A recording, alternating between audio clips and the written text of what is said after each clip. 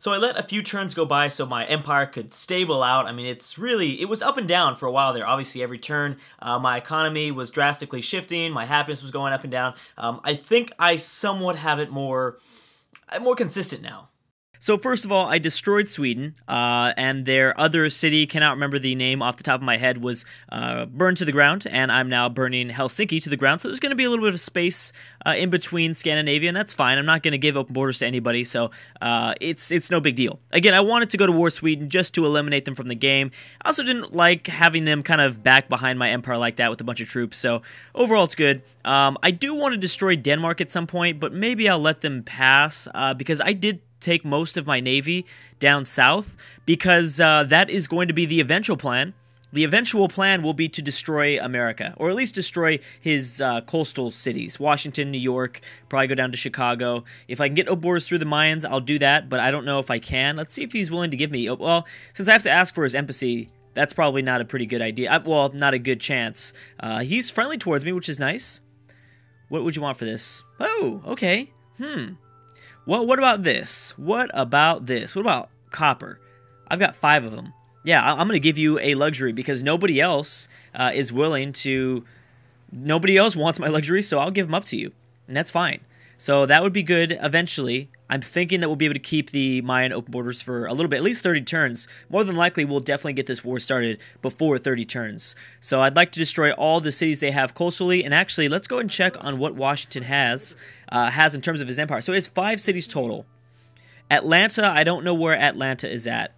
But more than likely, someone else will destroy that city. I'm guessing it's somewhere in the heart of North America. Someone will probably destroy them after they're down to like 1 city or so. And also, I did just take over Moscow. So what I did intentionally, because I could have destroyed these units here, I've allowed them to hold on to their Russian Great War Infantry so that they can hopefully take Moscow back. I don't really want to take on another 16 populated city, as well as I don't want to wait 11 turns for the resistance to be up. So I'm hoping that they'll take that back here. We're going to go to the next turn and cross our fingers, and we'll see what happens.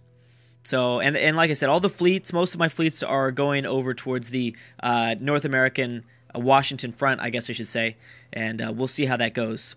I did completely forget about my desire to destroy Denmark. I guess I shouldn't destroy them. I kind of want to. You know, with my army, when I'm not doing anything after... Actually, yeah, with the army, because I'm not doing anything with the army after we destroy Russia, I'll probably just quickly go over there and take out Denmark. Shouldn't be too big of a deal. I might even buy a few more battleships. Again, I had been kind of playing with the idea of having 3 task force out in the Navy at all times. Right now we have 1 in the Eastern Mediterranean. The other one is just off the coast of Washington, D.C., or Washington. And I'd like to get a 3rd force going. My economy's doing a little bit better, but I did have a... Oh, no, I thought someone plundered my trade route, but that must have been someone plundering a trade route to me, not from me, if you know what I mean. But yeah, I'm guessing that's what happened. So we're only involved in 2 wars right now, 1 against Byzantium and 1 against Russia. So a little bit better. I've got 6 happiness. I like that. Let's go and destroy this unit, and here goes my general. We're going to plop that dude down, and we're going to make it... Yeah, who cares, man? Who cares? I don't care, Arabia. You shouldn't even have that tile anyways. So we're going to slowly try to make it over towards Byzantium without losing too much. I want to be careful in the ways I do this. So I know I have an extra range battleship. Actually, here he is right here.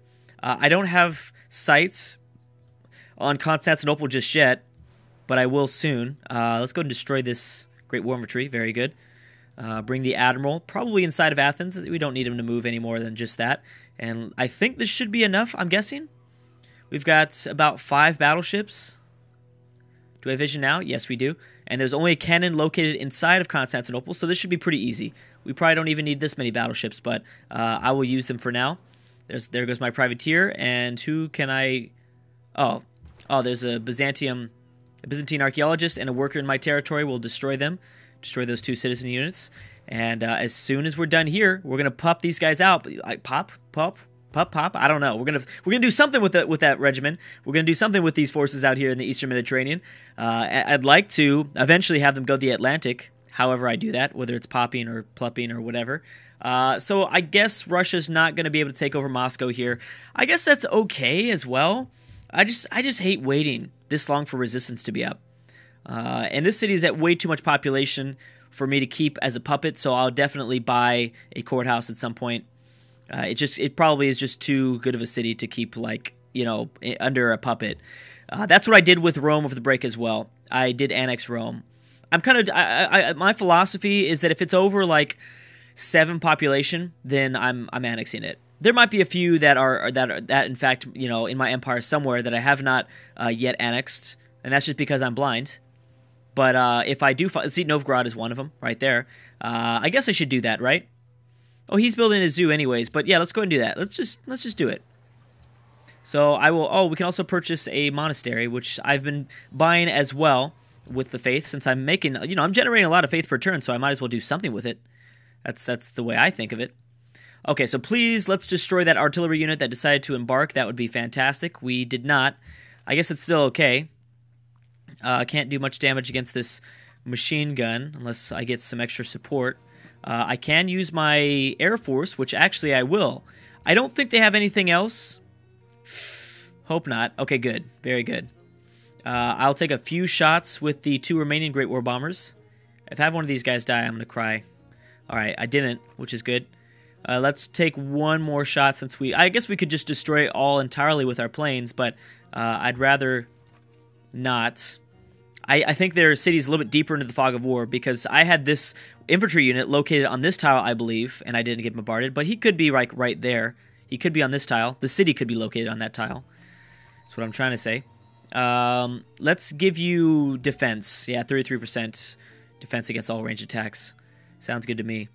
You'll go with the artillery, and we'll start to approach most of the artillery units up towards the final Russian city. So we're going to destroy Russia here.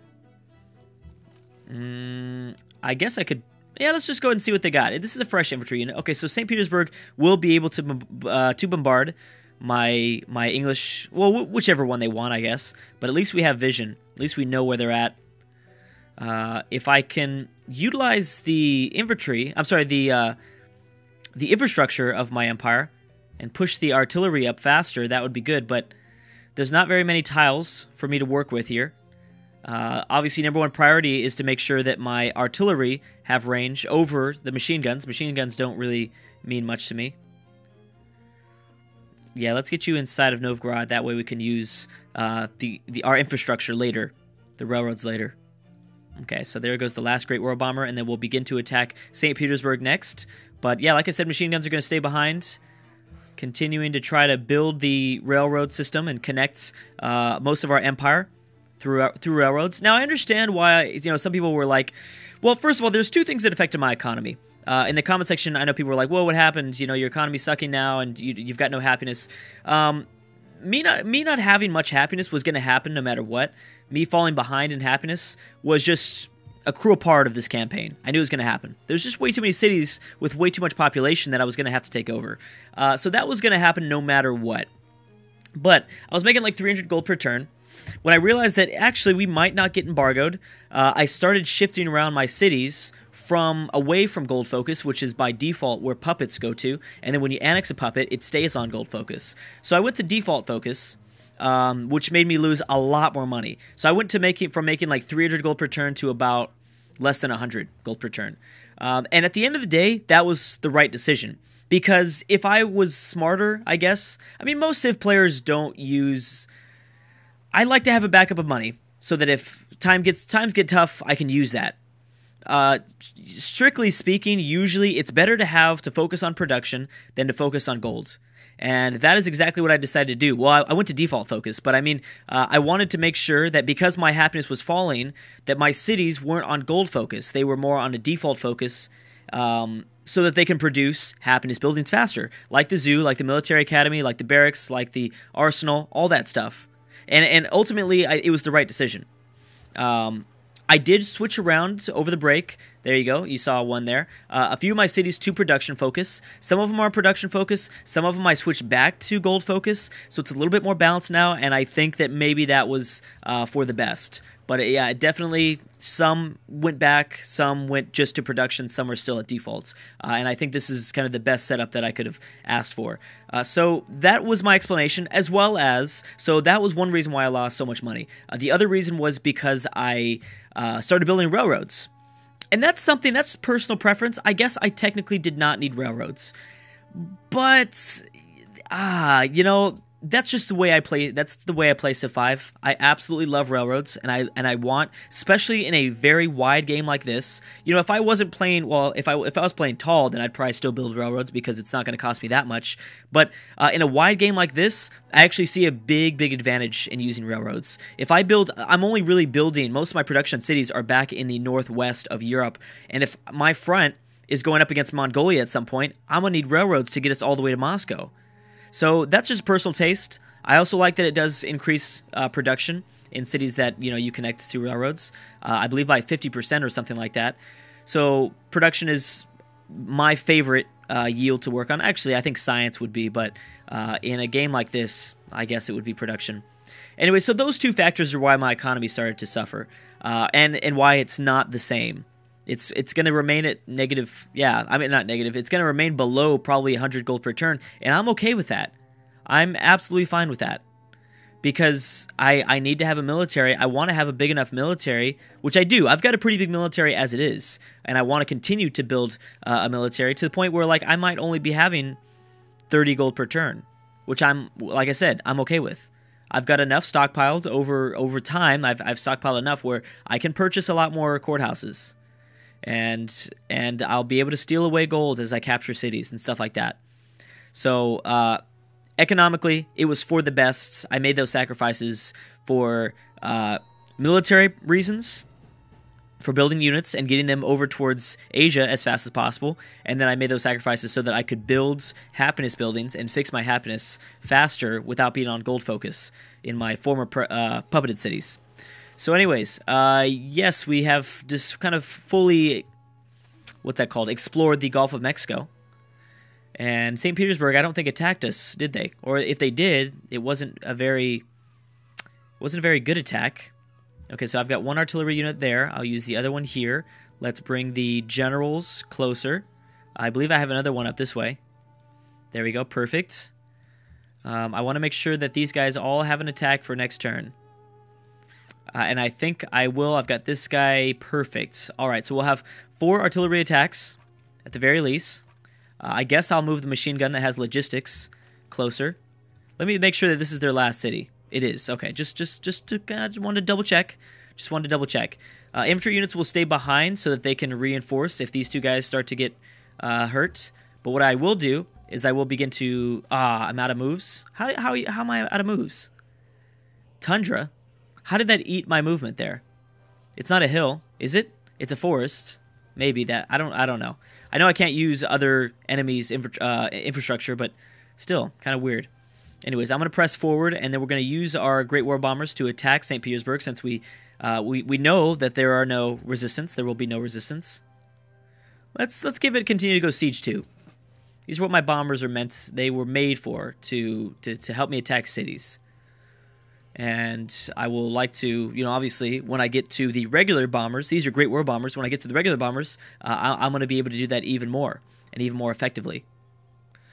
Dang, I would have liked to maybe have placed an artillery unit there instead, but... Oh, I can put one here. Oh, that's cool. Okay. Do I have another unit? Wait a second. Can I get this guy? No. Can I get this guy there? No. Okay. Well, I'll still place you on the railroad, and I'm guessing I will put you there. Do you have logistics as well? You do. But there's a hill behind you. Okay, well, we'll move you guys around later, but I'm pretty sure Russia's done. We're going to be able to take over St. Petersburg in a turn or two, which is fine, because I'm still waiting for that final Swedish city to burn down.